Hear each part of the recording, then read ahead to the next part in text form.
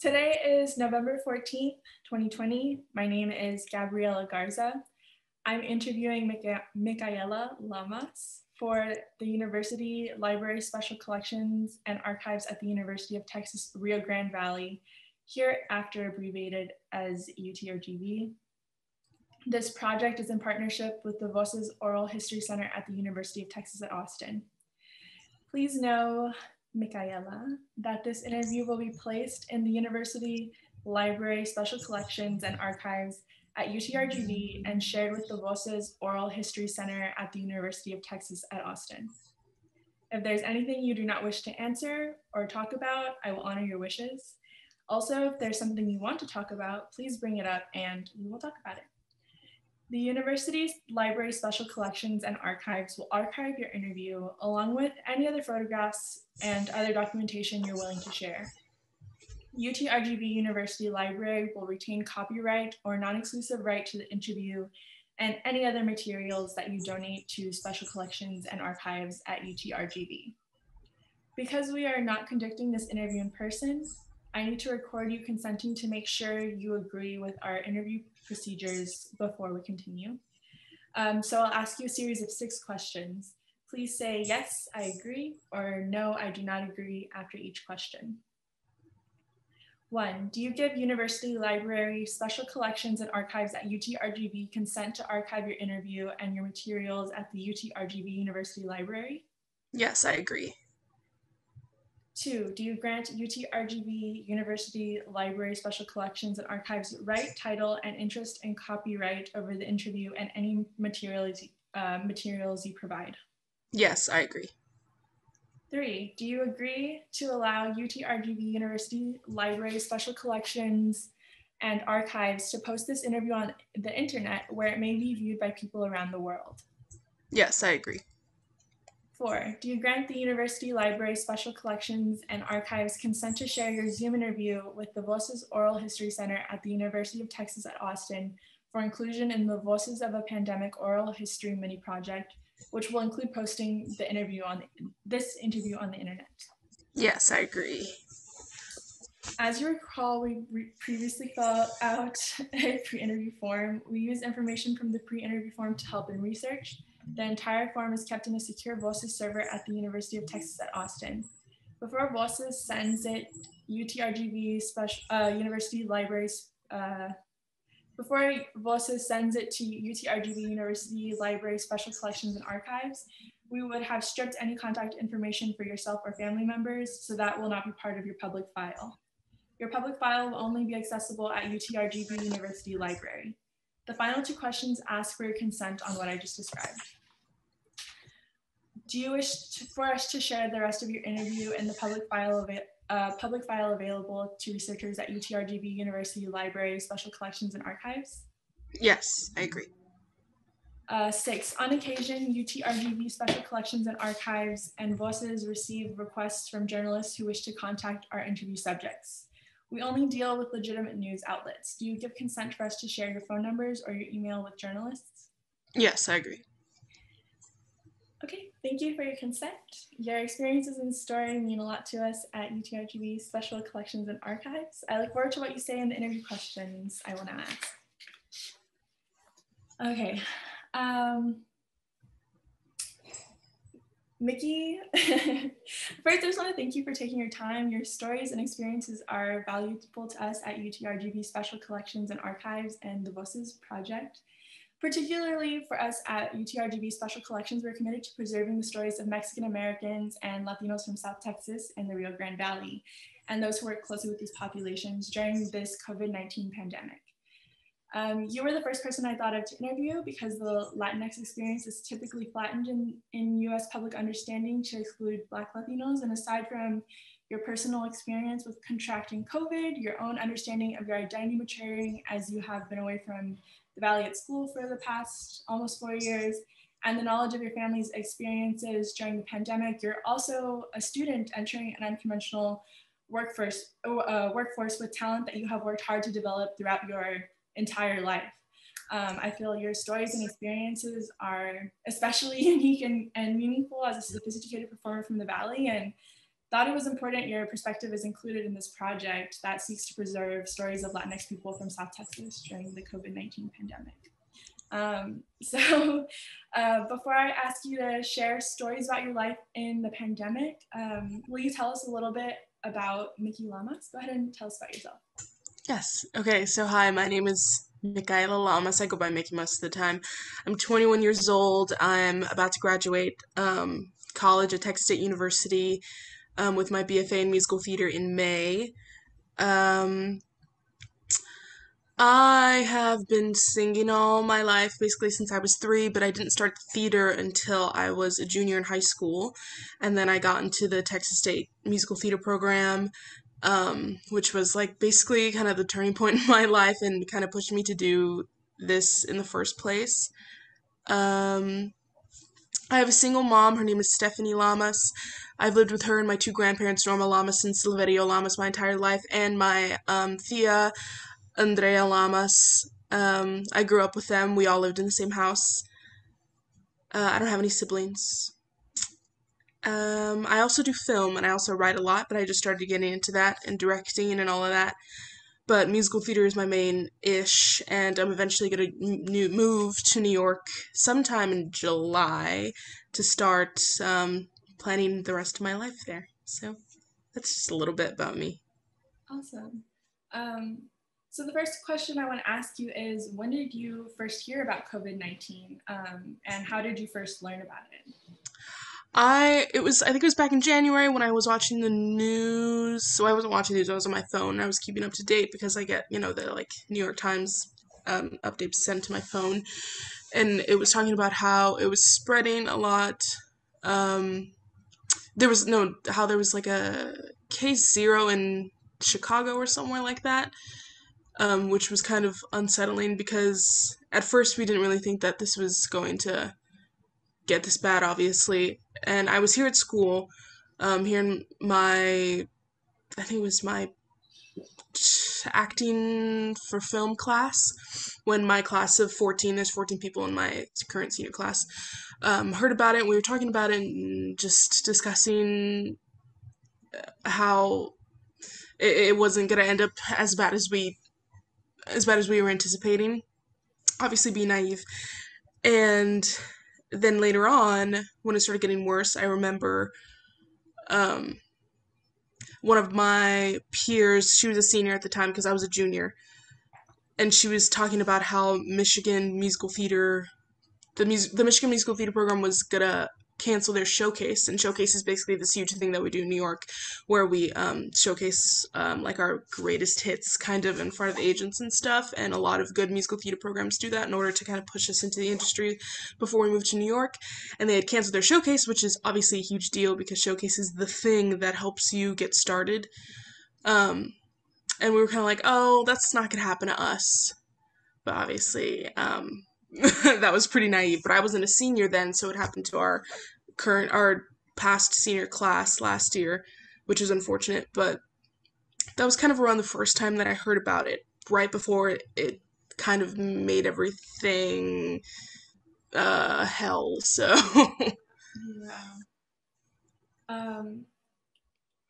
Yeah. So at what point did you, sorry, I'm trying to, let me take like a brief aside just because I want to acknowledge, this will be edited out. I just want to acknowledge that some of these are going to be like redundant, so. yeah, no, that's totally fine. I'm trying to like not like go too into detail for each question because I know that's probably going to be asked later. Yeah, because I was going to ask like, what was your first reaction to the information, but you covered that. And so then I was like, at what point did you realize this pandemic was a serious life altering event? But I think that kind of covered it too. So I'm like, okay. So yeah, I can make them. I can also make them shorter. I was gonna ask. That was great. So I feel like that makes my job easier too. Yeah. Okay. Awesome. I might just get like quiet for a second, like trying to figure out like which question. That's fine. That's fine. Okay. So over the last few months, what news media, social media, or other sources do you rely on to keep you informed about coronavirus? So I do a lot of just Google searching, but I started like last year, getting updates from like the New York Times news app. I don't really watch the news because I never really had the time to watch the news. Now I do, obviously, but I also keep up to date on Twitter and stuff. You know, the little news page on there. I try to look for reliable sources. I go on the CDC website and look at updates on each state and like restrictions and stuff. Um, yeah, that's basically it. Can you share with me what you understand about COVID-19 as an infectious disease? What do you mean? Like, what's your basic understanding of the way that like COVID functions as a disease, like the thing Uh, itself? okay, so I know that COVID affects your respiratory system, and that's why a lot of people lose their sense of smell and sense of taste and stuff like that, and why people end up dying due to things that happen with their lungs. And I know it's a lot of like the after effects of COVID that end up deadly when it comes to catching the virus. I don't know I mean, I guess nobody really does know specifically how it attacks different people because I know some people can get it twice, some people can't, some people can get antibodies, some people can't. Um, but I do know that like once it's in your system, we don't know how long it stays there, even if you test negative twice, because it can still uh, give you lasting health problems, and it also affects people differently with age. So 75 and up, I think, or is it 50 to 75, are more prone to uh, worse situations or worse effects from the disease, whereas like younger people tend to get mild cases, but that wasn't proven to be exactly right because some younger people have died from the disease as well. Mm-hmm. Likewise, can you share with me what you don't understand about the new coronavirus?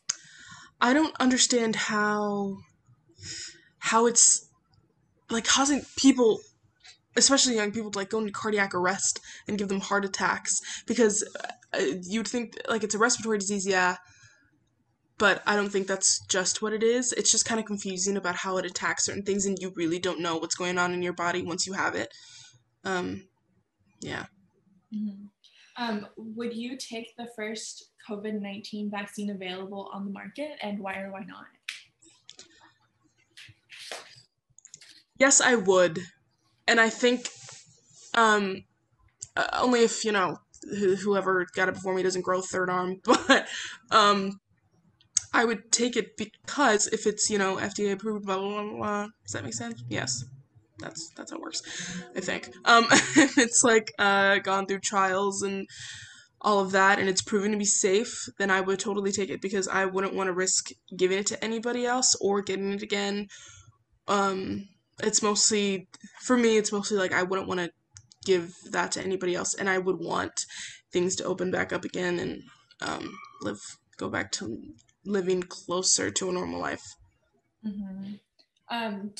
Do your family hold the same beliefs about as you about COVID-19, or are there some members who take it more seriously or lightly?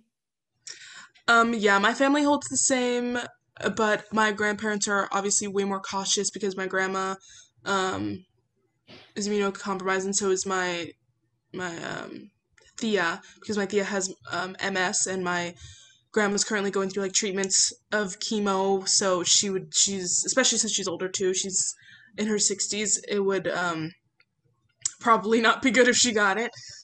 Same with my grandpa, even though he's like healthy and he tries to keep healthy, he's still older, so you never know.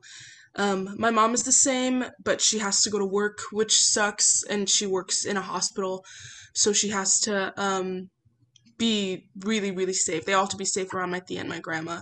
I am not living there in the valley. I'm currently in San Marcos in an apartment with other people my age. So we're obviously cautious and we wear masks and we try to stay in a bubble. We try not to go out to bars or anything. Um, but we aren't as cooped up as we were a few months ago. Yeah, that's a great segue because like I mentioned before we started the interview, for this next set of questions, I want to ask you about your personal experience as a student, and just the general effects of COVID. So will you share a little bit about what the past 8 months have been like for you, your family, and then also your pod? Yeah. Okay. Yeah. So when Corona hit, I went back home and I stayed with my family for about, I think it was 3 months. And I was just there. I didn't go anywhere because I didn't want to, because I didn't want to get it. And I also didn't want to give it to my grandma or anything. If I happened to get it, we didn't even go to the grocery store. We ordered in everything, ordered groceries, maybe go through a drive-through, but then as soon as we got back to my house, this was in the Valley. I live in Mission, Texas, originally. We would have to go into the house and take off our shoes and spray everything down with hand sanitizer and then go into the shower and then come back out to eat and stuff. But then when I moved back up here, COVID was doing, I mean, it wasn't doing great, but it wasn't spiked like it was at first in San Marcos. So I was in my apartment and I was just with 5 other friends who were here during quarantine, and they all lived in their apartments, in separate apartments, but none of us really went out to like grocery stores or anything because we had that general rule, but some of them still went to the gym, and then that's how we ended up getting it. Oh no. So how did you finish the school year? Will you talk a little bit about how your performance-based curriculum was affected? Mm-hmm.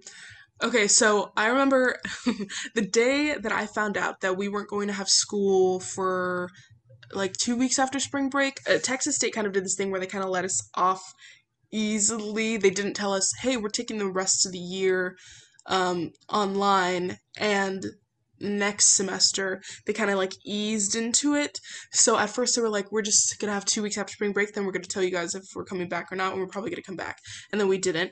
But the day that I found out that we were taking those 2 weeks off, I was in a full run of Guys and Dolls, which is a musical.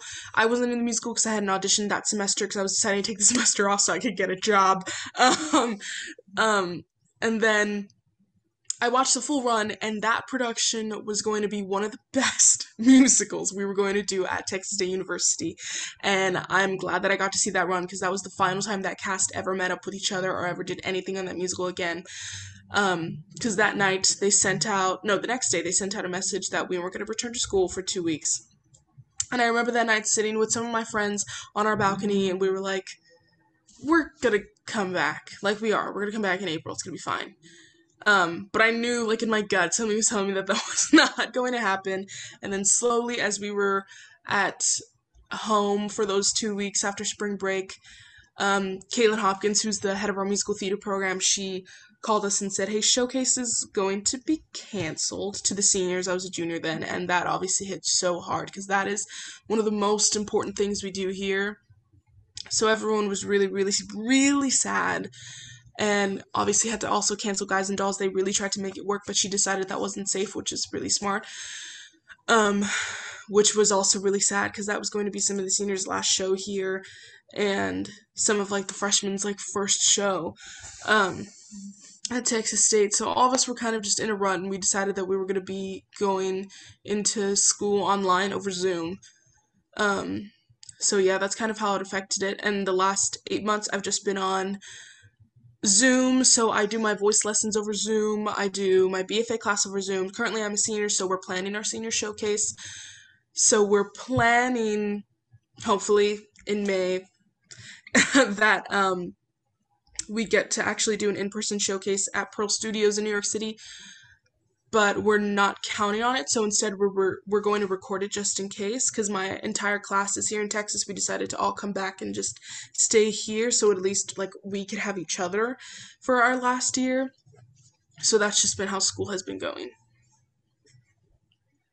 What was it like to begin the school year again after it became clear that COVID restrictions would affect your senior year more than you originally anticipated? Like, you talked about it a little bit just now, but kind of what was that like, I guess, emotionally for you and then for your cohort? it was so weird because it didn't feel. It was not a terrible. It felt like such an weird transition from junior year to senior year because usually when you're a musical theater major and like you're about to be senior, like the beginning of the year you have like a little party and you're like, yeah, we're gonna be seniors, like let's kick some ass this year because it's our last year here and we're gonna go and graduate and move to New York after, and we're never like really get to see any of like the acting majors or like uh P&Ps or like anyone else for a while because once you move to New York, like you kind of do your own thing for a little bit and you're busy trying to like book and everything like that. So it was weird because it just felt like an 8 month summer. And it still feels like that because we're not technically seeing each other. I mean, we are my class, but we're not in class together and we can't really see Caitlin or any of our faculty in person. I think the last time I saw my voice teacher in person was like a year ago because we switch off each semester. So like Michael Maresca is for usually my first semester voice teacher, and then Marquis Maresca, who's his wife, is my second semester voice teacher. So I haven't seen Michael in like over a year now, and Marquis in like 9 months. So it's really really weird. Or we haven't seen our dance teacher. We're taking dance over Zoom. Um, it's just a really weird transition because you want to feel like it's your last year and you want to like let go of junior year, but for some reason we still can't because it didn't really feel like it ever stopped. It just kept going. It just kind of halted, and it doesn't feel like we had a smooth transition because half of our junior year was taken away and half of our senior year was taken away, so it all just feels like one clump. Mhm. And my classmates could really agree with that because when we got here, we were like, we don't feel like seniors because we were just juniors and we didn't get to like close that chapter. So that kind of sucked, but we're adapting definitely. Mhm.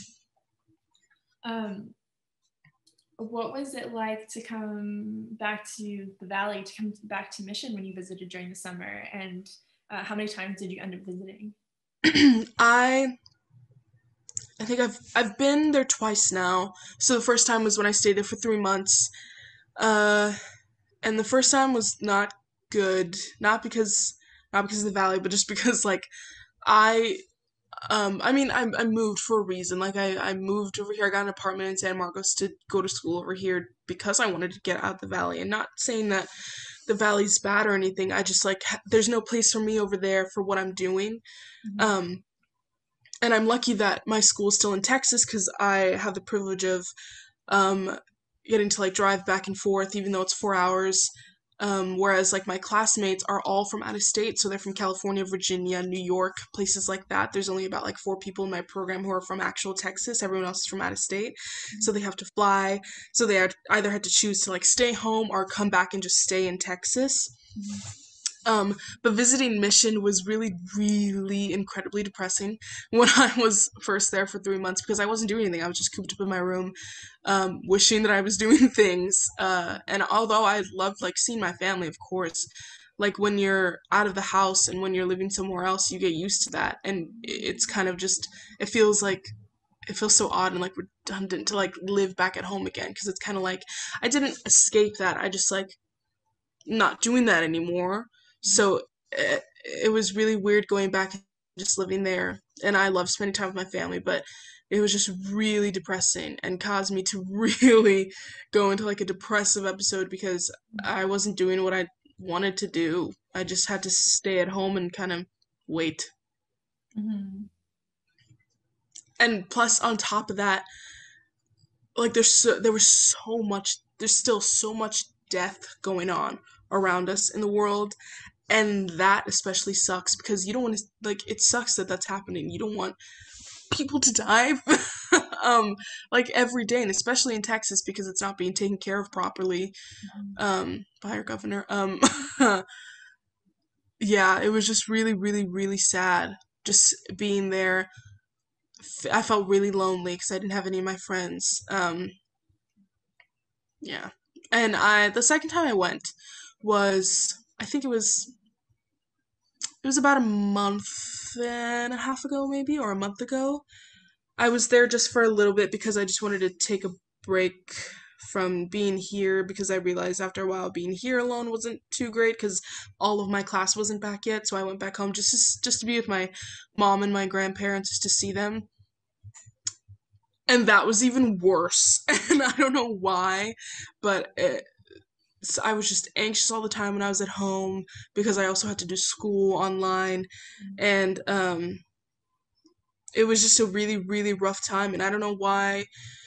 I do know why. Like, there's a pandemic going on, and like that's like traumatic to all of us. Like, even if you're not being directly affected by it, you're still affected by it in some way because, like, it just sucks to see people dying because of this because it's not taken care of properly. And um, I mean, social interaction is one of the things that like keeps me going, and because I'm a huge extrovert, so my tank really runs out when I'm alone for too long.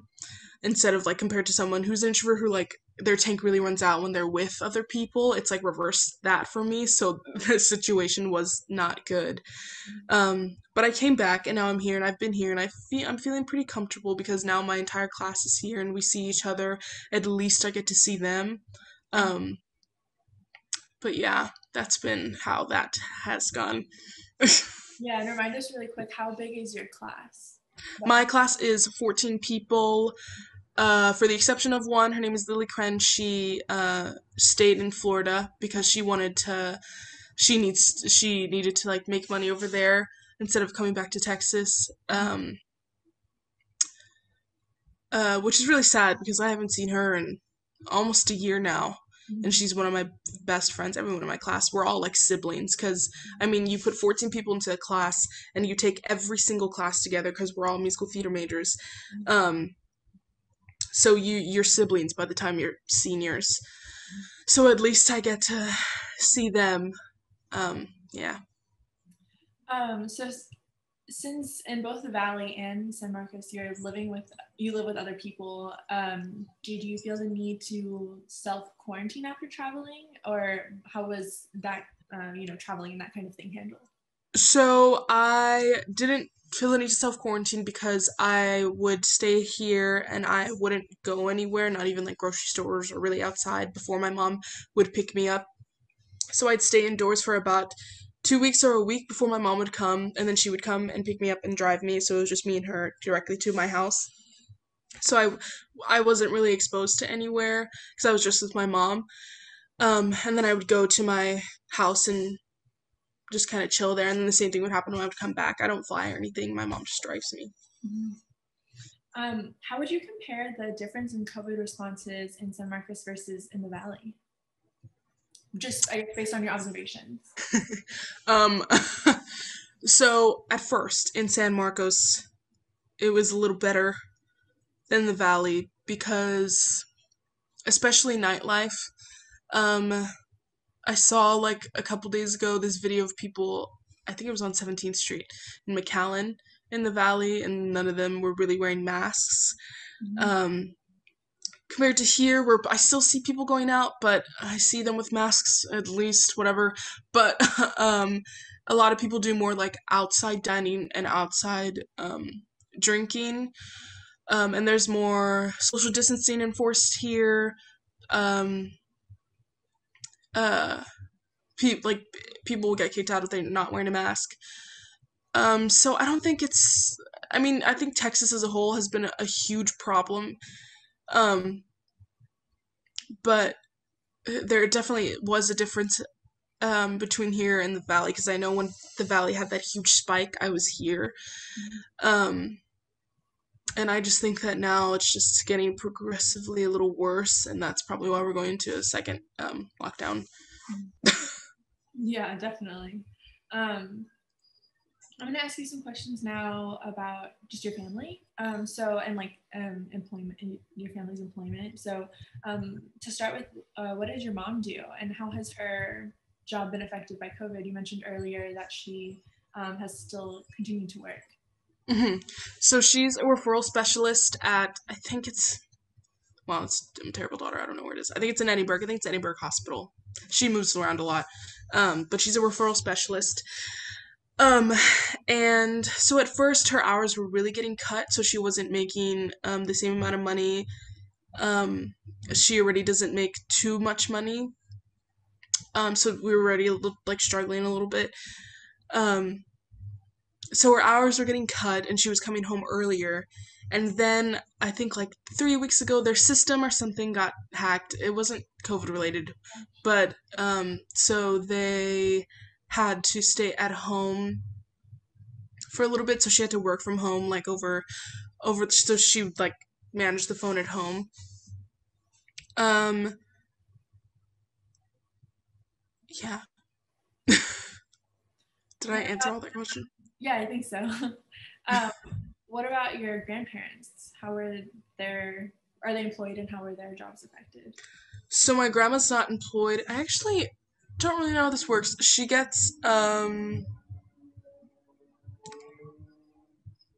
She still get paid? I don't I literally don't know, but my grandpa's a teacher at La Jolla, um, I think middle school. Yeah, it's middle school. So he had a lot of Zoom meetings at home when I was there. So he would like do class and stuff, and he would have meetings with teachers. Um, but yeah. What about you have an aunt who is now, who just recently moved to California Hmm. out of your family home. Um, Yes. where is she living and how has her employment been affected? Yeah. Okay. So yeah, I forgot to mention. So I grew up in a house of one, two, three, four, five other people. So it was my mom, my two grandparents, and my two tias. One of them is the one with MS who's still living there, and then my other is my tia Amanda who is now in California. And she at first was working at when she went to California. I think she was working at like a roller rink, which was really cool. And she tried to get a job. What does she do? I think she's hmm. I need to ask more about my family, I guess. Um, Yeah. but she's currently just in California. She's going to work at a dispensary soon, which is really cool, in my opinion. And yeah, she's definitely hustling. I just don't know exactly what it is, but she used to be a teacher at La Jolla before she moved. What differences do you notice in the way that she describes COVID responses in California, where she is, versus here? So in California, it's being handled a little better apparently because she's also like everyone there is wearing their mask regularly. It's kind of like a you will get shamed if you're not wearing one. Like like everyone will kind of look at you weird if you're not over there in California. Whereas here, like it's not so much that. Um, but she's just been telling me that she's been like staying indoors and like people are really taking precaution, even though cases are rising over there still. Um, but those are like the main differences that I've noticed that whenever I have a conversation with her, I haven't talked to her in a while, but yeah, Where, um, and do you mind mentioning what city or what area in California she's in? I think she's in Fresno. Don't quote me on that. No worries. And so you also mentioned that one of your tias has MS. Hmm. Would you like to like briefly describe what MS is, Yes. and how your grandparents' care for her has been affected? Hmm. Okay, so she has MS, multiple sclerosis, which is, um, I mean, it basically made her legs stop working when she was about 16. I don't know specifically how it attacks like the nervous system, but it affects different people differently. There's no cure currently. So that's been troubling because it progresses, it gets worse with time. So at first it was just her legs and she had full mobility with her arms and she could still kind of walk with like a walker. Then eventually she couldn't do that anymore and she used to be able to like have proper speech, but now she can't really talk um much and it's affects her arms so she's kind of she can still move her arms but she doesn't have control over them really. um So she's kind of like bedridden at the moment. She used to go around in a wheelchair. She used to be able to push herself, but now she can't. Um, but my grandparents have been taking care of her since it's been happening, so she's been living with them. Um, and sometimes they would like put her in a home if they needed to like go somewhere. Sometimes my mom would take care of her, or me and my mom. But my grandparents really have sacrificed so much for her, and really helped her, even though they are getting older now. Um, but yeah, that's basically been how that's going. Mhm. Um, so now I want to ask you a little bit about, you mentioned that you contracted COVID. What was that like? And just to start, when did it happen? And if you want to reiterate how it happened, you talked Yes. about it at the beginning. Okay, so like I said, when I was like quarantining here with my five friends, um, if I accidentally name them, can you bleep it? I think so. Or So like cut it like, out. so I won't name them, okay. but it was just five of my friends. That was five of my close friends, and we were quarantined here, and uh we all were really trying to be cautious. We weren't going to grocery stores. If we went anywhere, it was with a mask. Even if we like went for outside walks, and we all decided that all of us were safe since we had been here for at least 3 weeks and none of us had caught anything. So we were all just hanging out together because we were all really lonely because it was like either two people from one apartment of four. So it was just them two, or like I was alone in my apartment, and it was just terrible because none of my roommates were back. Um, a lot of us are just alone, and we were like, let's all like we can all hang out with each other, and that's it. Like we can't see anyone else. Um, but I caught it back in July. It was like middle of July. It was like July. It was early July. It's like July 9th through 10th, I think. That's when I probably caught it.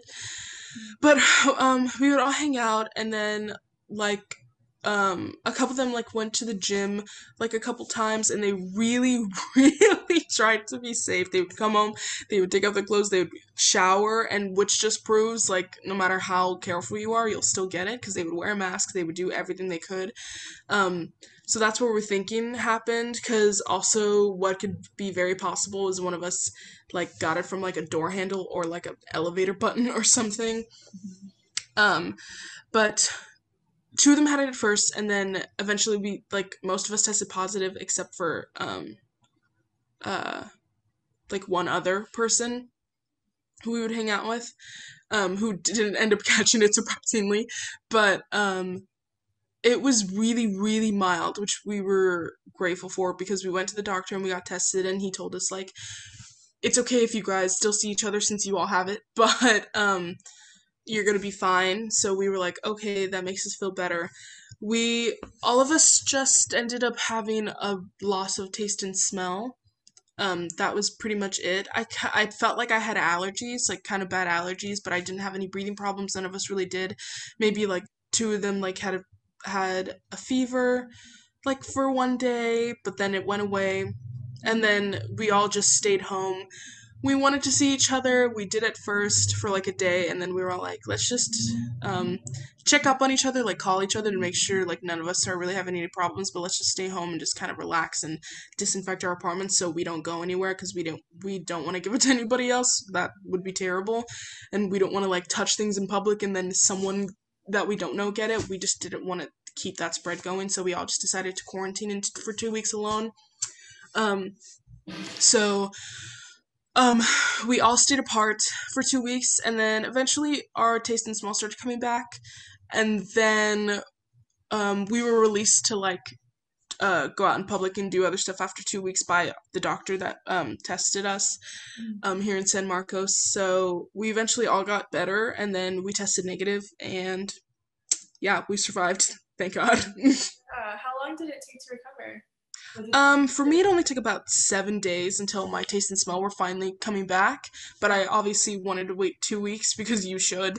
Um, and then by the end of those 2 weeks, I wasn't really feeling weird anymore. And that's when I realized that it did have a little more effect than I thought, because at first, my body was feeling a little weird, and then after those 2 weeks were up, I felt back to normal and my taste and smell came back. And it's weird because sometimes things still taste a little faint and then it'll come back. It's really, really odd.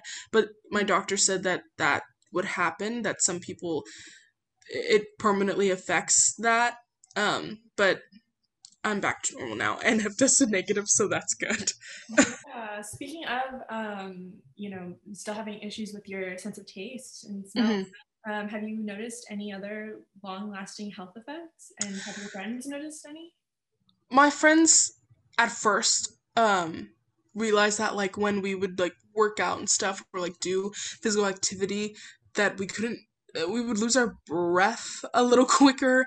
And most of us, since we're musical theater majors, we were really cautious of like what we eat and how we keep ourselves active, even though now I'm pretty lazy because but we noticed that. And I also noticed that I'm extremely hyper aware of every single feeling in my body, especially my nerves. So if I have like little twinges in like my chest or something, I'll notice it right away. Whereas like before pre-COVID, I would just brush it off, but now it like scares me because I'm scared that it's something that's happened after. Knock on glass, save your ass. But um, I don't.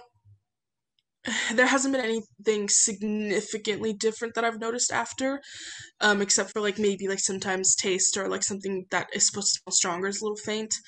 But other than that, I think it just made me more hyper aware of what my body's feeling. Mhm. Is there any concern amongst you and your friends that contracted COVID at the same time? Is there any concern that it will affect your ability to perform on stage? Yes, we at first really thought because it can really affect singers by giving you lung problems. Mhm. We were scared that that was going to happen, but it didn't, thankfully.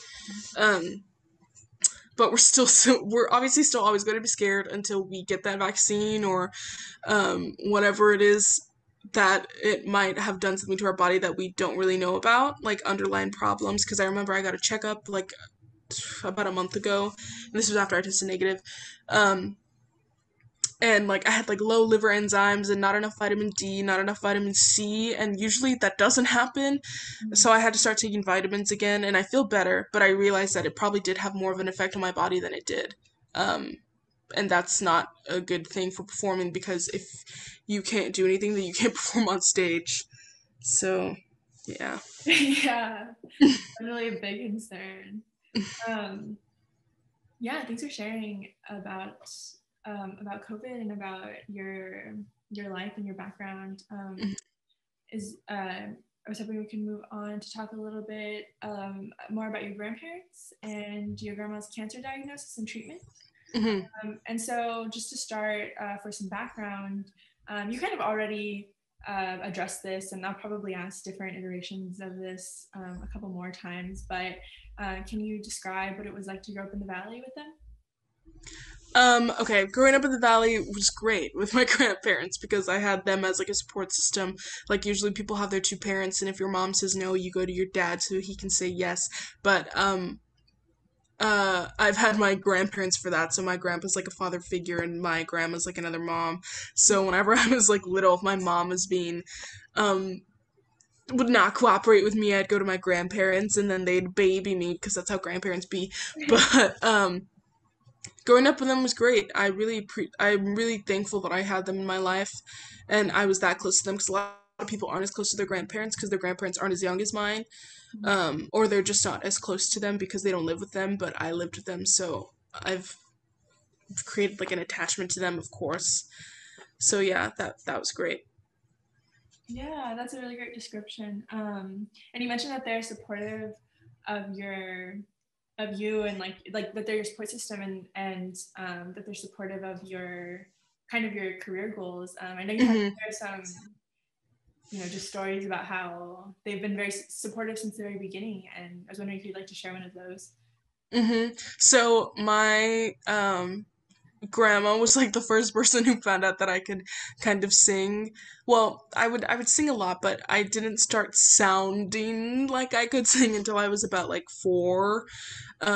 My grandma has a story where like she used to have a close friend that worked at my elementary. I went to Brand Elementary, and I had gotten cast as Ariel in The Little Mermaid, like a little tiny musical that my kindergarten class had, and that was like my first one ever.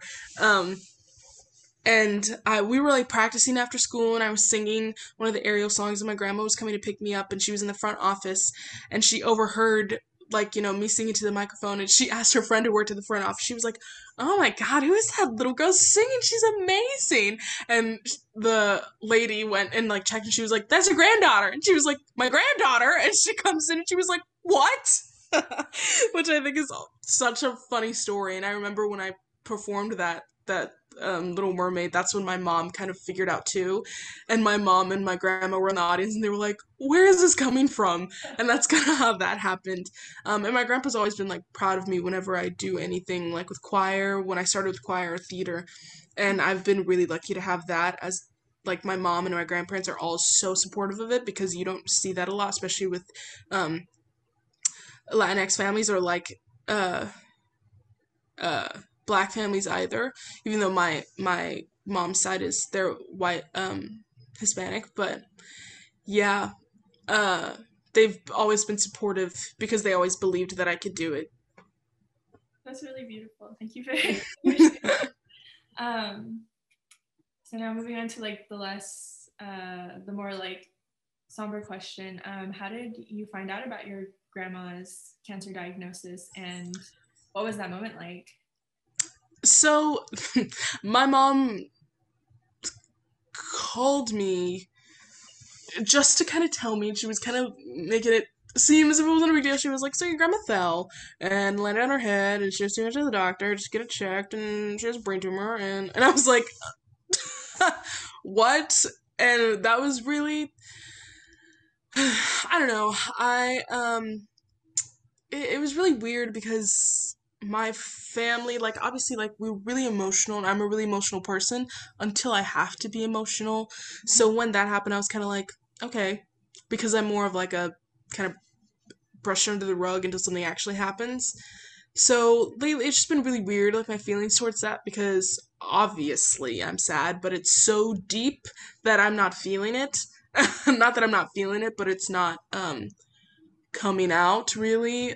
It's just kind of like you're kind of like it's kind of like I'm grieving something that hasn't even happened, and I don't want that to actually happen.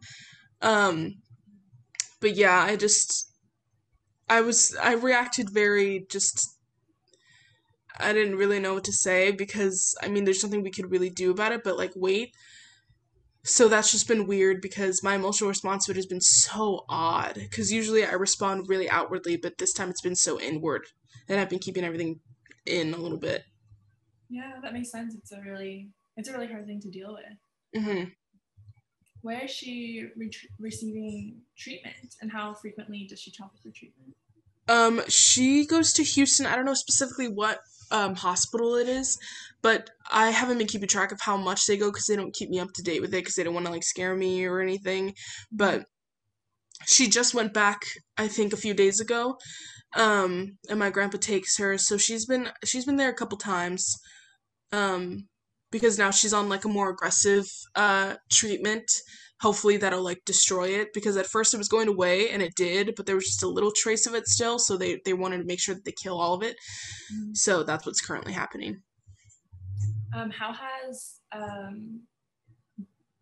having to travel and receive this treatment in a pandemic kind of affected the way that I don't know, just the way that they are navigating that whole journey of getting oncology treatment? Yeah, so it's been a little scary for them, because they obviously don't want to catch anything while they're going, but they're being as safe as they can.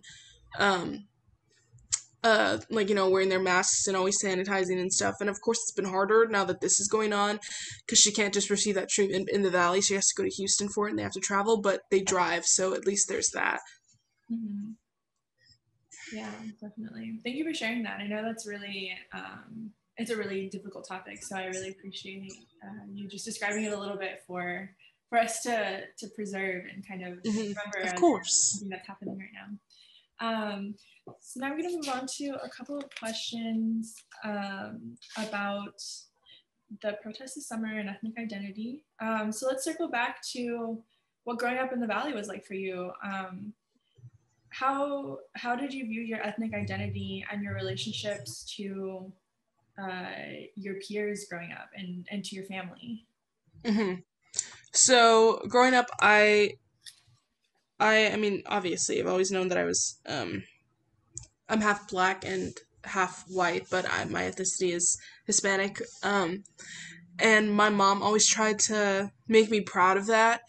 But of course, growing up in front, like around just everyone being white Hispanic, of course, there's a lot of like self resentment and stuff, and especially with like how society treats black people. Even though I do still have that white privilege because um, of colorism and terrible things like that.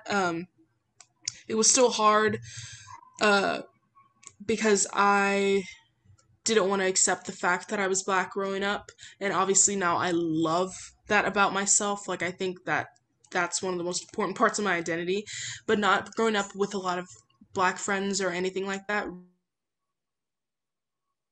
really confused me because I just identified with uh um my white Latino side because that's all I really knew.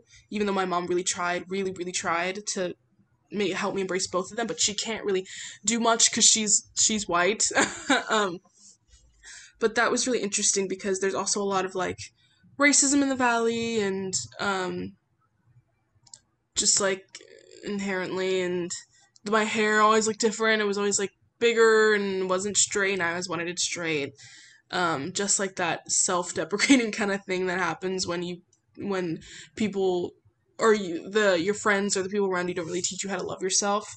But my mom and my grandparents really helped me do that as I got older, and of course now that I'm not there anymore, I've embraced it so much more because now I have friends that are different looking and are diverse and aren't just that, which there's obviously nothing wrong with that, but it's hard when you're just growing up around one certain type of person and there's not much diversity around you. Yeah, absolutely. My next question actually was going to be, how has it changed since leaving the Valley, and how have your beliefs changed? So I obviously love my skin, and I love the fact that I am biracial. Um, uh, and there's of course there's always like that ingrained like self-hate that tells you what to think about yourself or what to think about other people, but I've learned to just ignore that and completely embrace that and my black and both my Hispanic identity. And now I have actual black friends, which is so sad to say, but it's true, and they've really helped me too because I share some of the same like problems with them growing up because some of them are biracial too and grew up in only like white Latino communities also as well, like either in New York or somewhere else. So we've all come together and kind of like have taken a hold of like our black identities, our black side, um, which is really cool because I like getting to know more about myself every day, uh, and I learn more about it, and it also helps me, you know, advocate for other people that are going through the same thing, or um, yeah, it's just taught me a lot of respect for the black community and the Hispanic community, Mm-hmm. and it's also just like opened up my eyes to how I identify and the privileges that I have and everything like that too. Mm-hmm. Yeah, how do you think, sorry, let me reset for a second.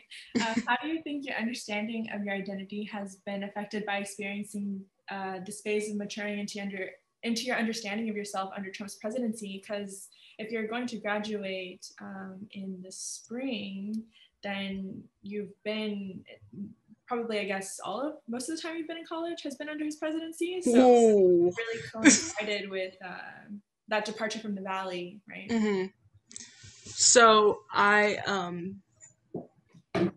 before I go into that, I like completely understand my privilege as a biracial woman. Um but it's still God, well, it sucks. It completely sucks because Trump's so very obviously racist, even though people like to deflect that. And seeing my friends, my dark skinned black friends, affected by that completely, and about police brutality and stuff like that, and how we can all agree that Trump's kind of aided in that by letting other people hate so outwardly by him being president because everyone thought it was okay.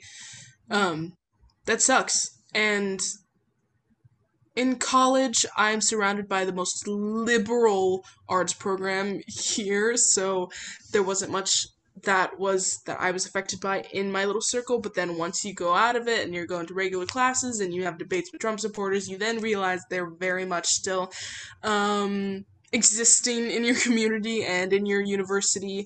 Um, um, so that sucks. It sucked. And there's still a lot of work to do now that Biden is about to be president. That doesn't mean that he's perfect because he's not, but it's a step forward from that. Uh, I definitely will say though, like I I didn't realize how racist some things were in the Valley until I got to college and until I learned, oh hey, that's actually pretty microaggressive, or that's actually pretty racist. If someone, said the N-word who wasn't black and they just expected you to be okay with it because you were their friend or whatever like that. Um, and I think it's valuable to like learn and forgive if someone is willing to change.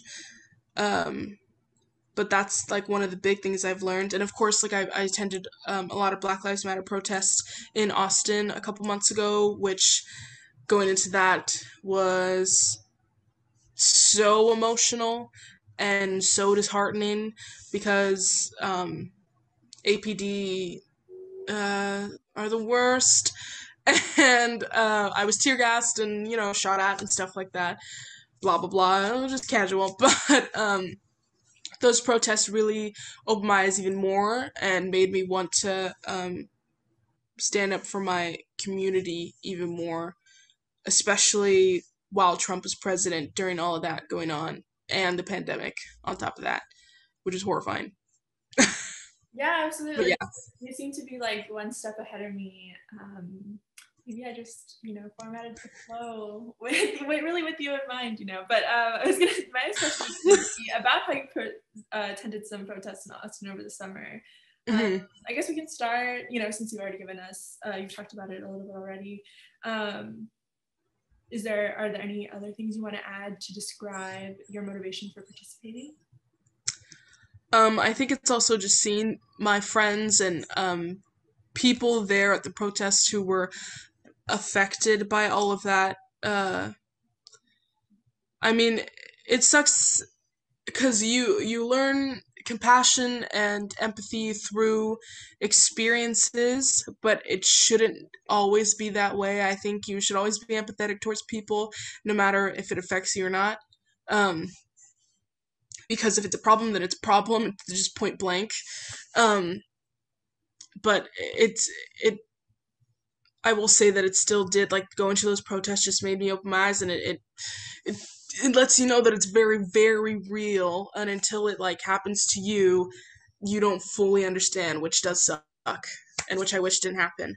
But, yeah, those protests were just really, I don't know, just really eye-opening, and just made me realize that I, um, need to always be there for my black friends and, POC friends, and uh, we just all need to be more compassionate with each other, especially because our system is letting us down. So, Yeah, yeah, definitely. What were the protests themselves like? Would you mind describing, like, I don't know, if you have any stories or just kind of what the general experience was like? yeah, they were pretty peaceful, which was why it was so infuriating when we were shot at and tear gassed by just standing on the street. We weren't really blocking traffic. They would just do it for no reason, and I like was pushed by a couple police officers, and I wasn't doing anything. I was just trying to defend this girl who was on the floor trying to get up, who they were trying to arrest for doing nothing.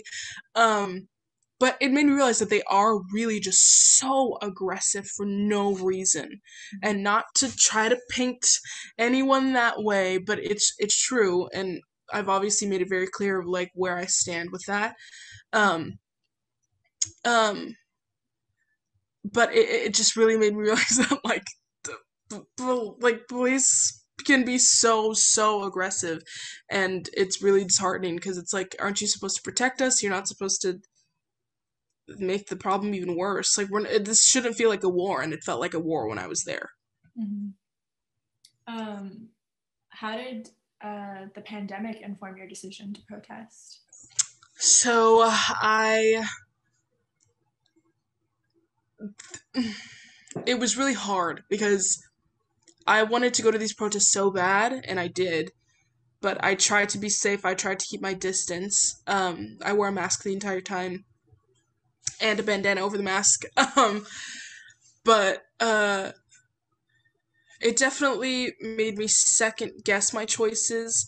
But for what it's a really tricky question because no, it wasn't really responsible to like be in crowds like that. But there was kind of like a revolution going on, so we did our best to be safe. And if things were getting too packed or too crowded, we would remove ourselves. So we tried to still be mindful while doing that. Mhm. How did other protesters respond to the need for safety precautions against COVID and anti-protester tactics from police? Those might be two different questions, but Yeah, they were kind of the same. Everyone wore a mask that I saw, and were trying to be as distant from each other as possible.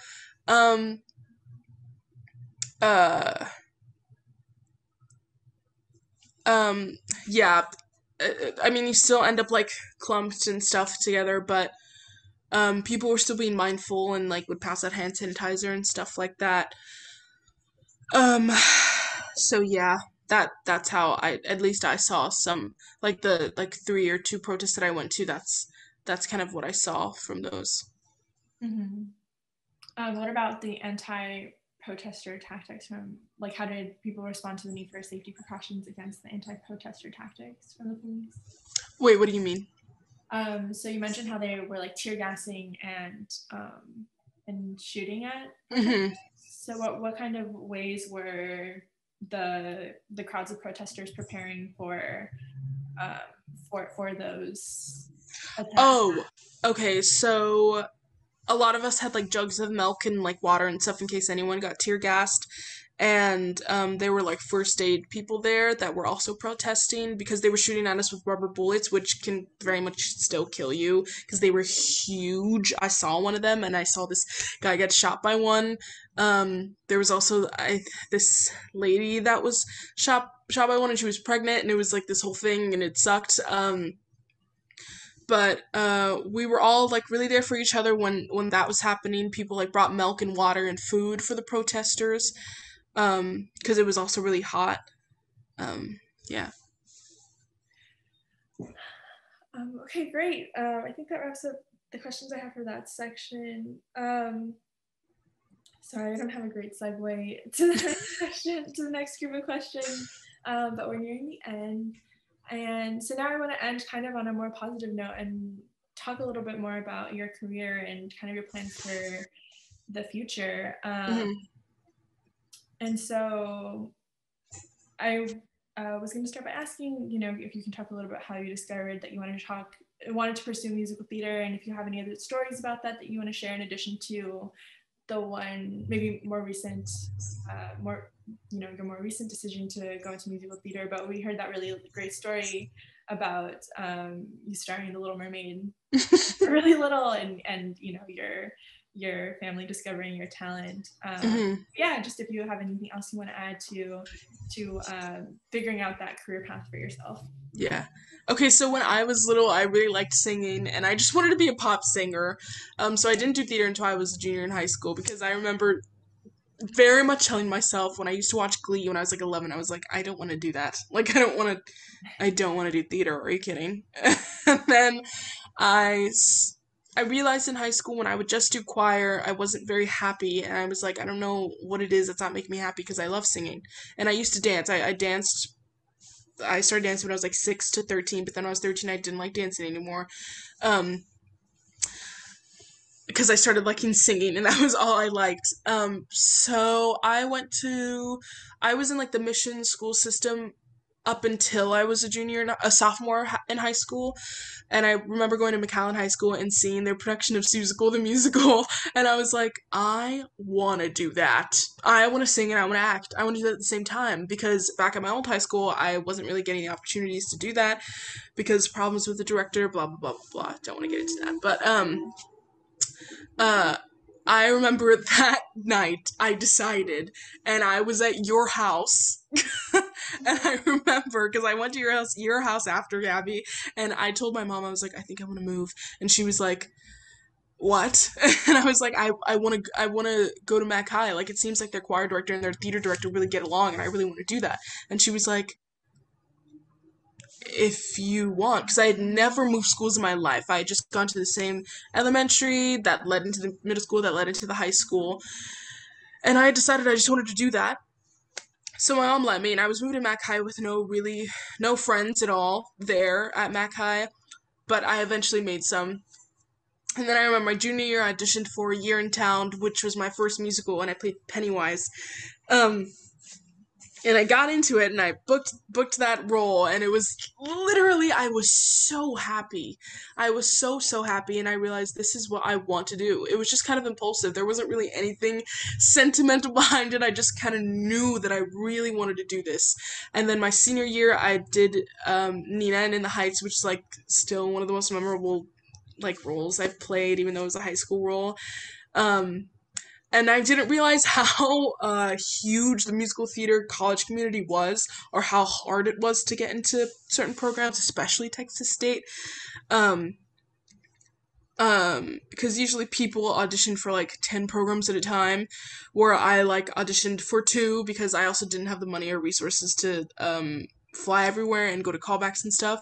But thankfully, I got into Texas State, and it was the best decision of my life, literally. I remember the day that I got into the program. um I was with all of our family, and I got the call from Caitlin, and she told me that I got in, and I have never felt that much. I've never felt so euphoric. Like, it was the best day of my life because I wanted it so bad, and I'd worked for it so bad, so much.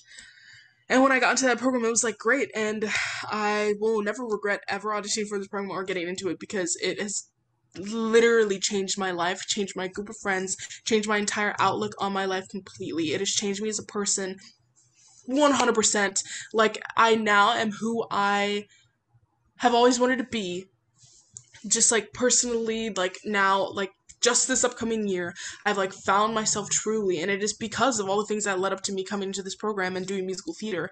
And I know I want to do it as a career, and I don't know where it's going to take me after, like, when I'm 60 and can't really work on Broadway anymore, but then I can teach, whatever. But I just, like, something in me has just always told me that I was supposed to be doing this.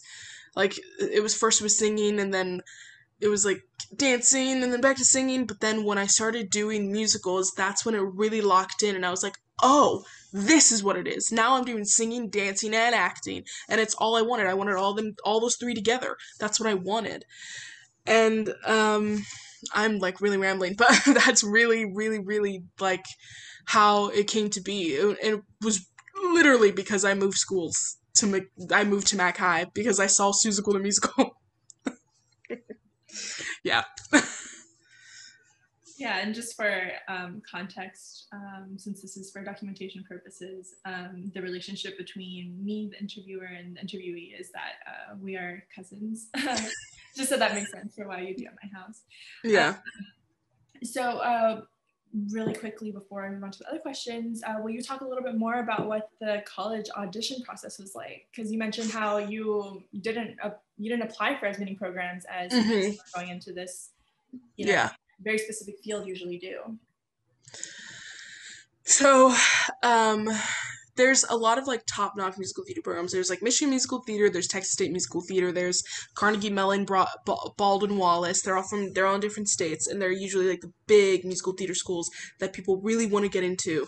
So like thousands of kids auditions for these programs every year. So at first, usually, I'm pretty sure it's changed a little bit since I got in, but you send a pre-screen on Get Accepted or whatever platform, whatever website that these schools have you send auditions to, and you usually have to do like two songs, two contrasting styles, so like maybe a legit song and then a contemporary, like a pop rock, and it's usually like a 32 bar cut, which is around a minute of a song. 32 bar cut, that's like the amount of measures that are in the song cut, and then you send a monologue and like a combo. Some programs send you a combo to do and then you send it back, but for Texas State you kind of just make up your own. And Texas State also has a wild card video that you can send in, so you can send in like maybe you like drawing or maybe you talking about where you grew up, and you also write an essay. So you send that's a pre-screen, and then the director, the head of the program, will decide if they want to call you back for an on-campus audition or not.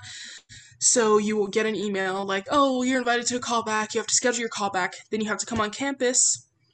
Texas State and all these big musical theater programs have on-campus callbacks, and they also attend Unifieds, which is like a huge like kind of audition convention where all of the big musical theater programs go to, either in Chicago or in New York. So Caitlin Hopkins, who's the head of our program, usually goes to Unifieds, or our dance teacher or some of our faculty go, and they'll decide who they want to submit into the program. So I call back, which I got a call back. I came to on campus. And they give you a tour of the school, they show you all about the program, and that's when I really fell in love with it because I knew I had to go here. But that was obviously a big dream because out of like, I don't know, 1,000 to 2,000 kids, they only pick 12 to 14 per class. So at first I was on the waiting list, and then I got in, and so I was in the 14 that were picked for my class. But it's a really challenging task to do when you're auditioning musical theater programs, especially when you're auditioning for a bunch, because you have to expect a bunch of rejection, and a lot of stress and a lot of heartbreak.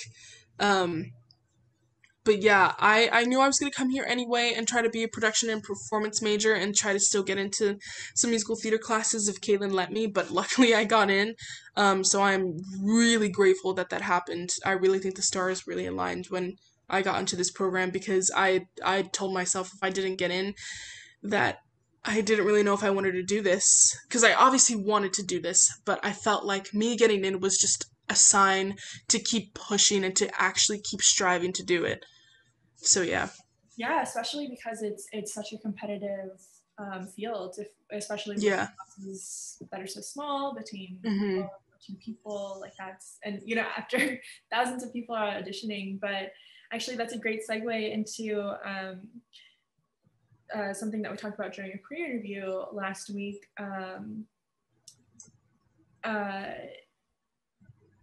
I wanted to like kind of address how the average musical theater student comes from a kind of more upper class Mm-hmm. economic background, and so maybe just hear your perspective on that, and how it informs their experience of the same program, or even just that same audition process, that really compares Yeah. the audition process. Yeah. I did not grow up with a lot of money, so I never had it's a lot of money to audition for musical theater programs because you have to travel if you get callbacks. So I had also auditioned for another school. It was Syracuse in New York, and I couldn't go to the callback in person, so that's kind of what shut me off from that program because I couldn't fly to New York because I didn't have the money for it. But a lot of people that go into musical theater have a lot of like generational wealth. I don't want to generalize that, but like a lot of people that I know that are in musical theater do, like, at least from personal experience, because I know there's also kids like me who are still like trucking out there and working and booking. But it's really hard when you don't have as much money because you don't have those privileges and you can't just pay for tuition out of pocket or anything. Really, not saying that everyone does that because people still get scholarships and everything and they earn those. Uh, um, but I get scholarships and I get financial aid, so because I can't really pay for two, I wouldn't be able to go here if I didn't get those. Um, and a lot of my financial aid refund goes towards my rent. Luckily, I get a refund because then that it really helps with my rent. So that's kind of how I've been living. And it's really hard to get a job while you're a musical theater major, especially if you're in shows. I've been in one show every year, so that's taken up like most of my time. And then last semester, when I was supposed to get a job, COVID hit the world. So, I have had a job. I've never. It's not like I've been unemployed all my life, but I usually have to do that either during the summer or during breaks because other than that, I'm too busy. Mhm. Um, but yeah, it's definitely been a struggle, and I know I'm going to. Um, it's just gonna take me working harder than I intended to, especially when I graduate and I move to New York. But yeah, Caitlin is always there to help me. She has helped me so much with that. She's always there for me. She helps us all get regular jobs in New York too. Not very many of us are unemployed once you get like in the 7 days our alumni have moved to New York, they've gotten a regular job because it's also easier to get a job in New York, just like a regular day job. Mhm. Um, so yeah, it's definitely stressful, but I'm going to try my hardest to just work through that and um, do what I want to do. Awesome. We also talked about last week during the pre-interview, we talked about how, being in this kind of quote unquote Zoom university situation has afforded connections with Broadway writers and actors that you wouldn't have had the opportunity to learn Hmm. from pre-COVID. So just can you kind of like contextualize that and tell us a little bit about Yeah.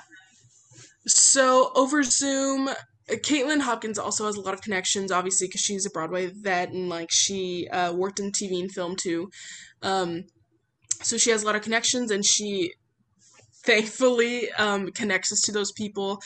So we've had a lot of Zoom master classes that we wouldn't have been able to have if it weren't for like us having to go online. So just this past like 4 weeks, for the past like 4 Fridays, I've worked with Andy Blankenbuehler, who is the choreographer of Hamilton, In the Heights, Bandstand. He's won Tony Awards for those.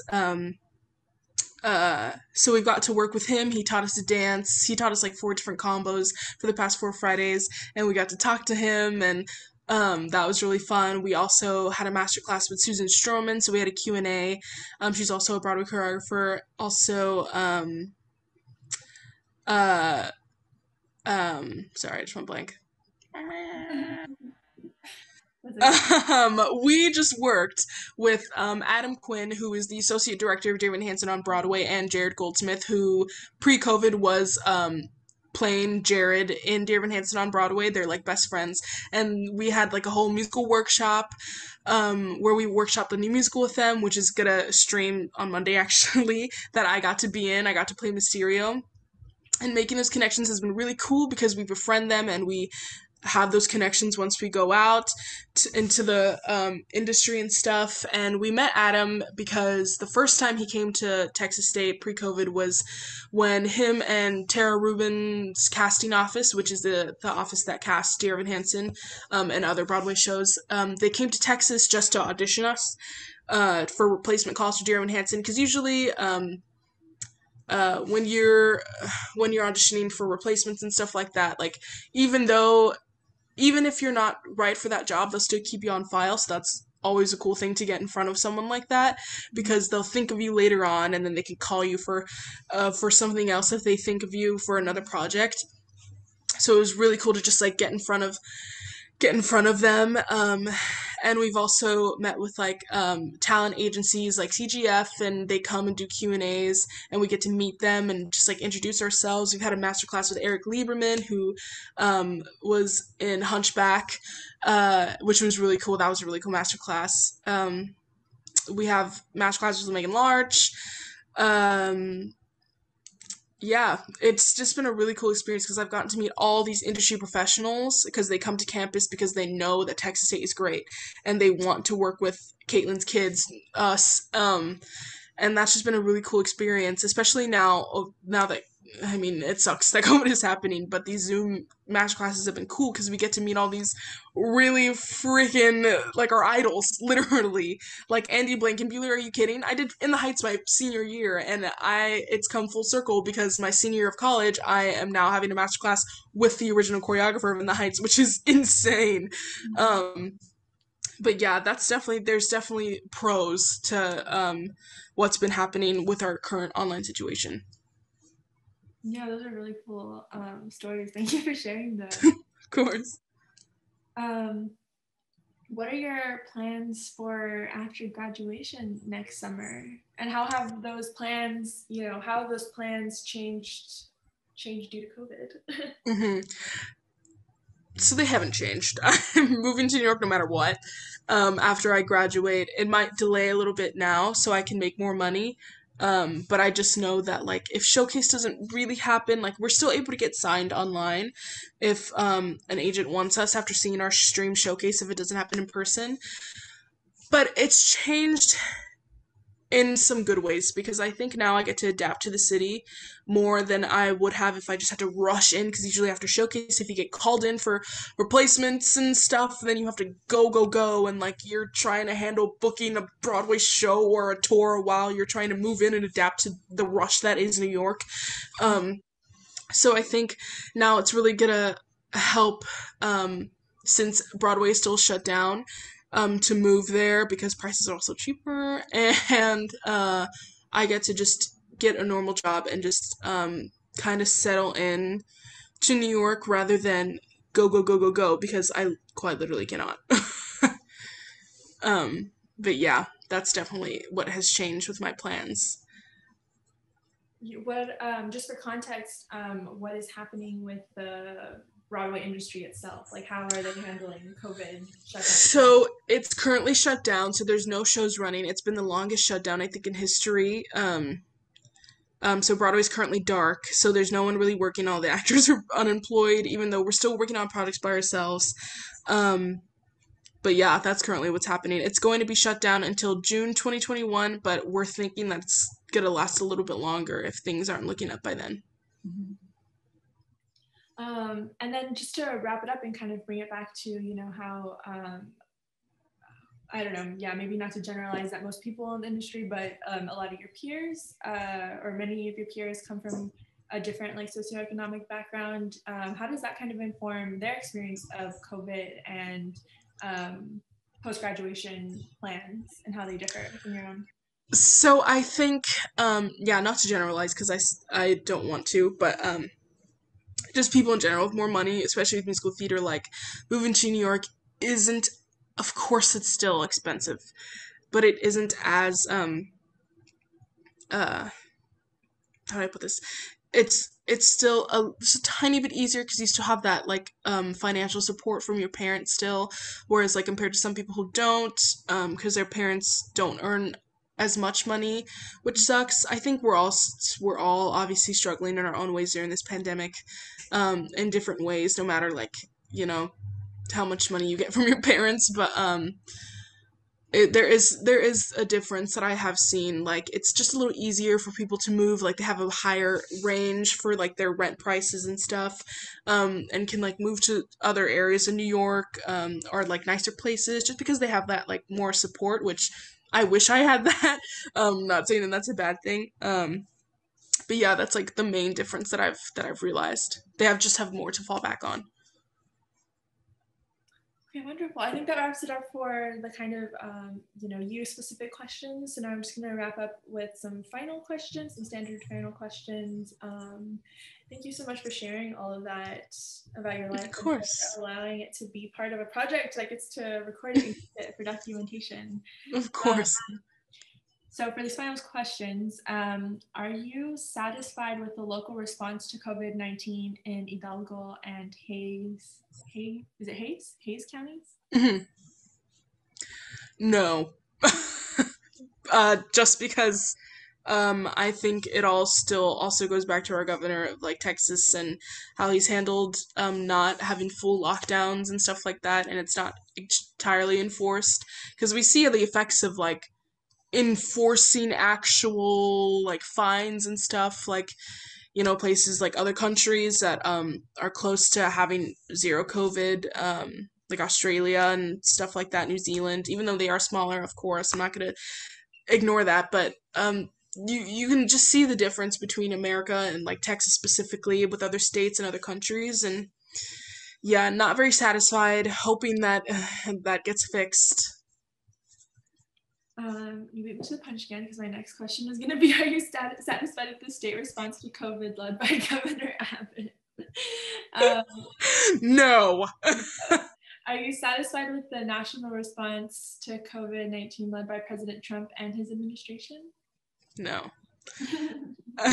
Not at all, because he didn't handle it well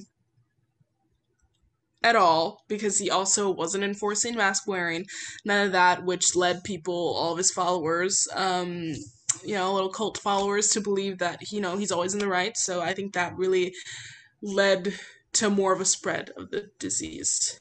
Mm-hmm. If you had the power to respond to COVID-19, what would you do differently, if anything? I think I would just enforce more of a lockdown. Um, you obviously don't want to like take people's rights away, all that, but I think there should also be like fines and like requirements for like staying home or mask wearing in public, or just like more sanitary things to do if like people do have to go to jobs and stuff, and also bigger stimulus checks and stuff like that, because if you don't provide, then how are people going to get money to pay their rent and stuff like that? Yeah, that's just along the lines what I would have done. This is a special year in our national democracy because it's a presidential voting year. Did you vote? And if so, did you notice or do anything different because of the COVID-19 pandemic? Yes, I did vote, and I early voted because there was less people, and we had an early vote station here at the Performing Arts Center, and there was like little social distancing things. Uh, so that was different because I wasn't like waiting in a long line packed full of people. I chose to go on a day where like not really anyone was there. But yeah, Which county did you vote in? Hayes. So the final question is there anything else you would like to share with me about your experiences with COVID-19 that I have not asked about? Or anything else you want to talk about? I think we covered all of it. Yay! Yay! Wow, okay, thank you so much for your time. Of I know you course. are very, very busy, so I really appreciate this, that you set time aside to work on this project with me. Like I mentioned, you were the first person I thought of, because I think your perspective is really unique and powerful. And yeah, thank you again for working on this with me. I'm really grateful and honored that we could do it together. Thank you so much for letting me do this. Okay, bye. Bye!